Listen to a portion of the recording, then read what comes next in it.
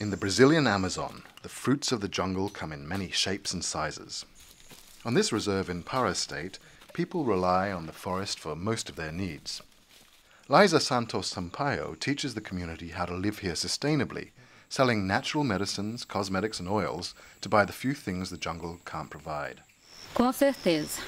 A floresta. Food, medicine, animals. This is what the forest offers us.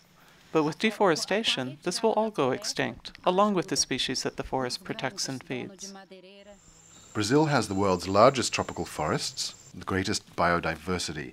It sustains livelihoods and offers valuable services from storing carbon and retaining soil to providing habitat for wildlife.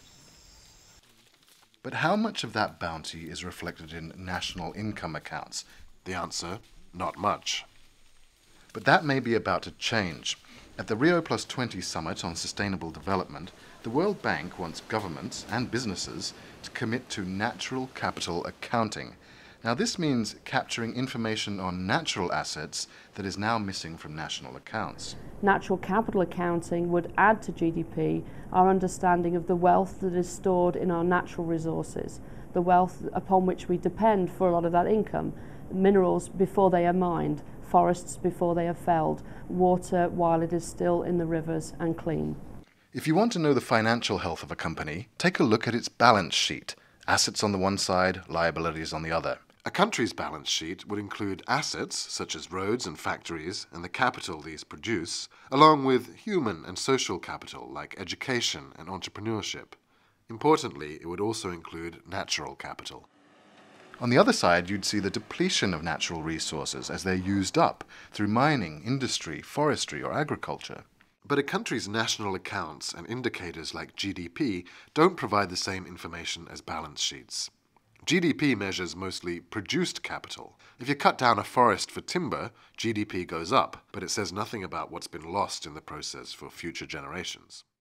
So GDP really is like a little bee flapping its wings, and GDP measures how fast you flap the wings, but it doesn't give you any sense of direction where the bee is going, if it's going to hit the wall, or where is it going to go. You can finance your development by depleting your resources. That is, you can eat away your capital and think that that is development, and that is really not development. That's just eating away capital.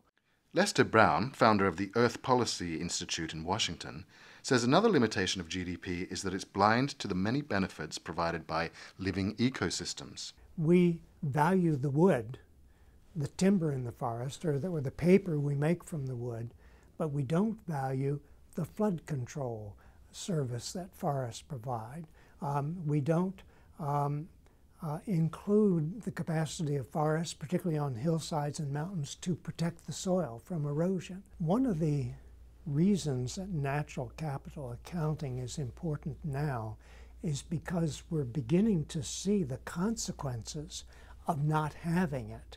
So we have to rethink things in a fairly fundamental way if we want to create an economy that can be sustained for the indefinite future.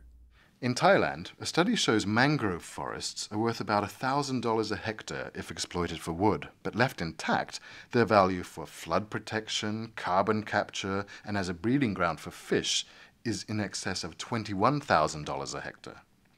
In 43 countries classified as low income, the World Bank estimates that natural capital makes up 36% of total wealth. For many, it's the basis of their existence.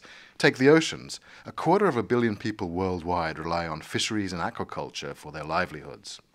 Natural capital accounting allows countries to measure who benefits and who bears the cost of changes to ecosystems. There are now internationally agreed standards to account for natural capital, especially when it comes to forests, minerals, and water.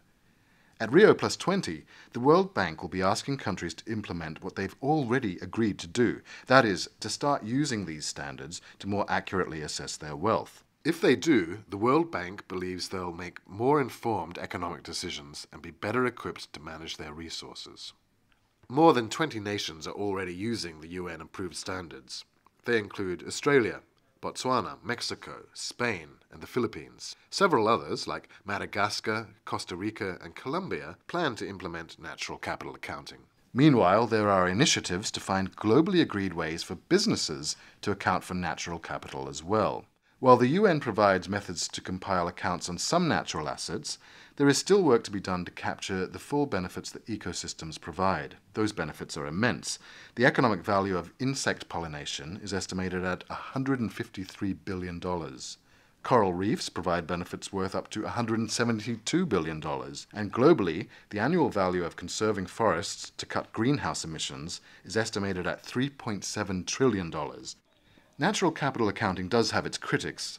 Tom Griffiths of the Forest Peoples Programme worries it could create market incentives to exclude the poor. Indeed, if we look at the history of the market in the developing world, there has been a process of dispossession, enclosure, privatization, often to the detriment of the rural poor and rural communities. But Carolina Urrutia from Colombia's National Planning Department says natural capital accounting is a way to safeguard resources. In the next few years, mining and oil will be of great interest. And we do have to make some decisions determining land use and where to put our exploration and our resources and how we treat the strategic ecosystem services. Back in the Amazon, Liza knows well what is at stake. A única recompensa da floresta é ela em pé. The sole reward is a standing forest, especially for us. We learn how to take from her, while ensuring our subsistence and our sustainability when thinking about future generations. Pensando na geração futura.